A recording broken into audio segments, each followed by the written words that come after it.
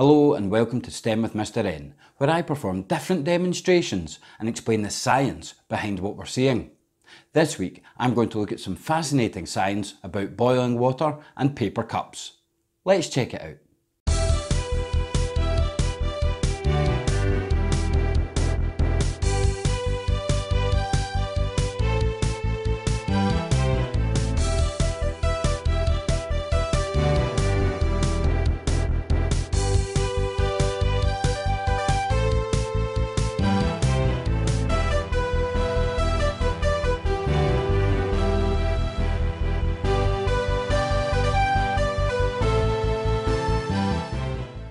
Before I begin, I can now announce that I've been shortlisted for a Primary Science Teaching Award from the Primary Science Teaching Trust. It will be a few months before I know the results of the shortlisting to know whether I've received the award, but since nominations come in for this from all across the United Kingdom, it's incredible just to have made it through the panel to the shortlisting section. Thank you to every one of you for your support, which has got me to this step in my journey. I'm going to start this week by pulling science and maths together as I explore boiling water. For the maths part, I'm going to draw out a line graph on some graph paper. You'll see I've already got my y-axis, which is a line that goes straight up and down, and my x-axis, which is a line that's going from left to right along the bottom. Down in the bottom left-hand corner where these two lines meet, I'm going to put a 0, and then on each line to the right of that, I'm going to put numbers increasing from 1 to 13.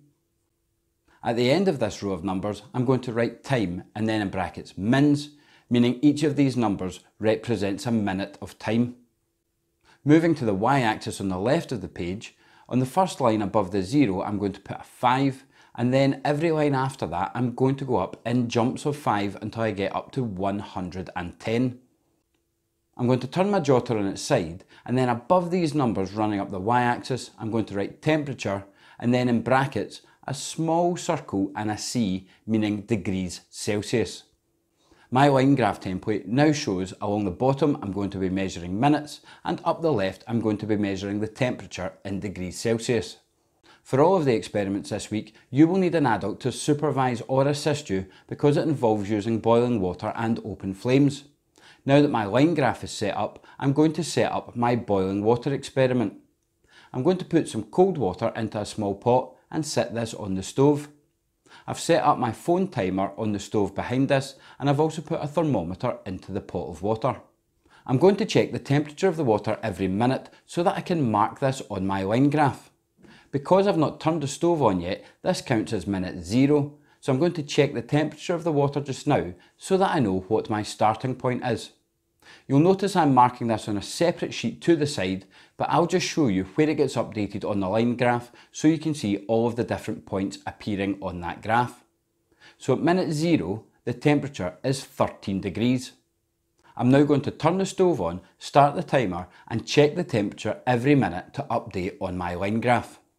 Naturally, I've sped up the footage so you don't need to watch the water for the full 13 minutes, and you'll also see me updating the line graph in the corner of my screen. When I'm marking temperatures on my line graph, I'm using a green Sharpie to mark these with a cross.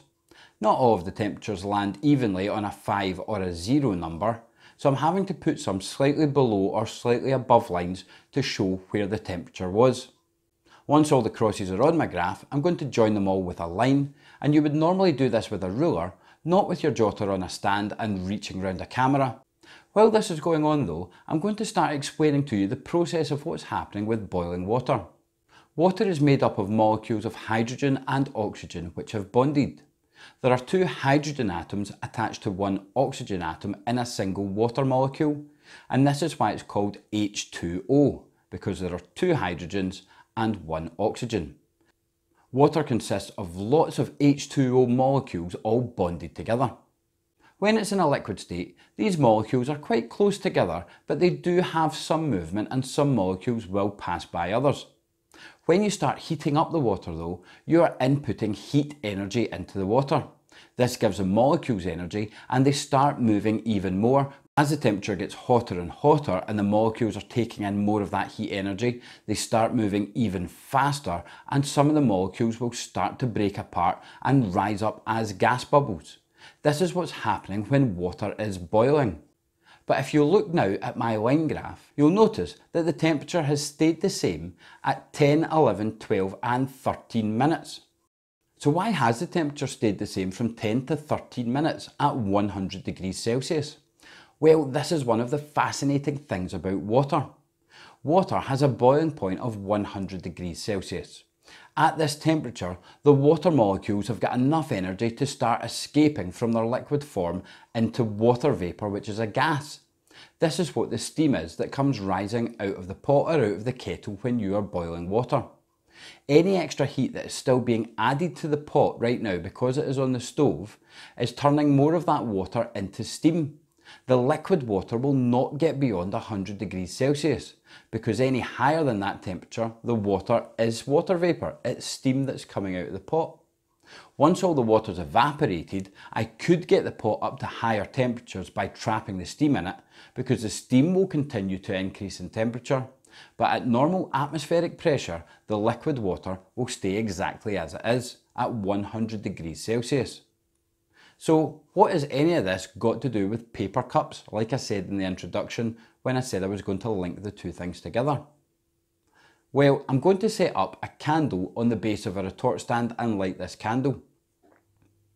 I'm then going to put an empty paper cup into a holder above the candle and watch what happens.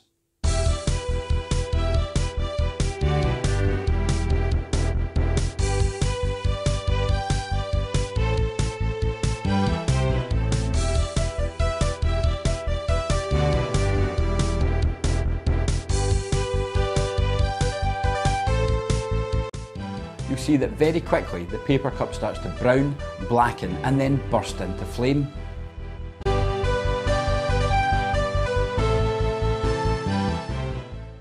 So what do you think will happen if I put some water into a paper cup? I'm going to add a small amount of water into a paper cup, put in some food colouring so you can clearly see the water, and I'm also going to mark the level on the side of the cup to show how high the water is. I'm then going to put another candle on the base of the retort stand, ignite that, and then I'm going to put the cup of water in the same holder above the candle and watch what happens.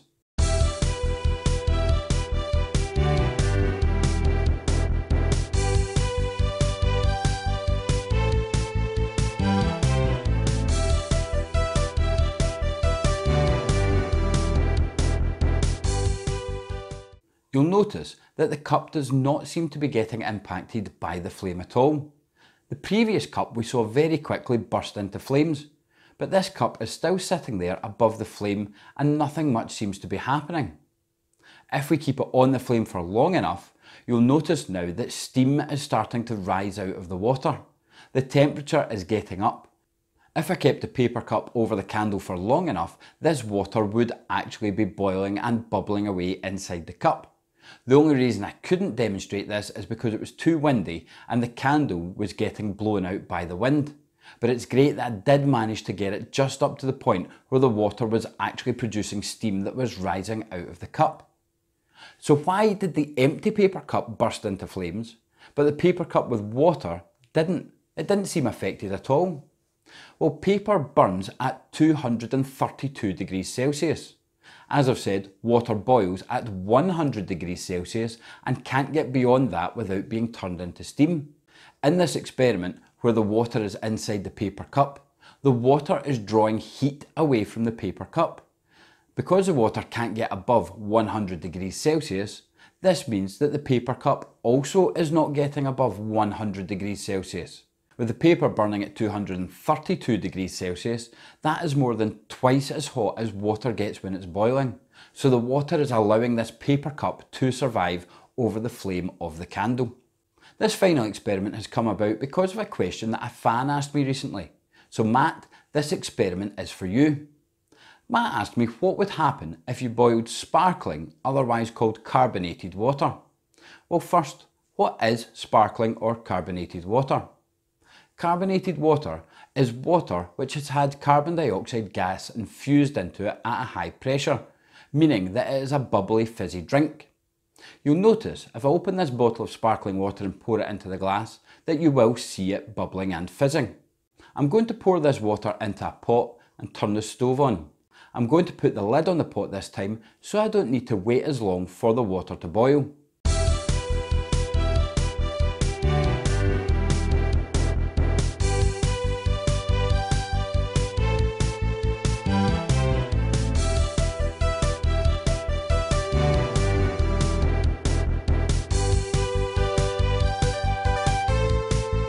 I'm noticing while standing next to the pot that I can actually hear the gas from the water popping as it is boiling.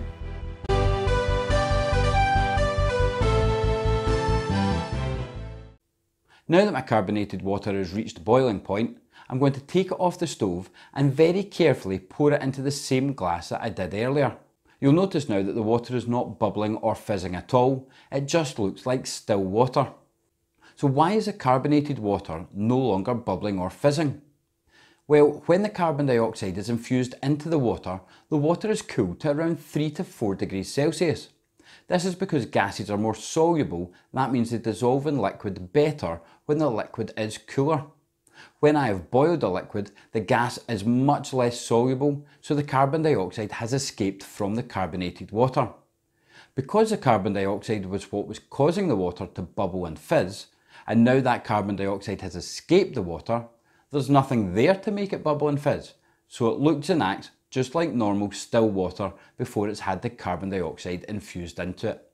Well, that's all for this week. I hope you enjoyed it. I certainly really enjoyed filming these experiments for you, and thank you to Matt for that question about the carbonated water. If you did enjoy this video, please like and subscribe. And as always, I would like to take this opportunity to answer any questions you have about any science topics at all. So feel free to email me at stemwithmrn@outlook.com and I'll get back to you with answers to your questions. You can subscribe to the channel by pushing the button here, and I've added links here to my other STEM demos I've done so far, here to my STEM career interviews, and here to my robot review videos. This has been STEM with Mr. N, exploring boiling water and paper cups.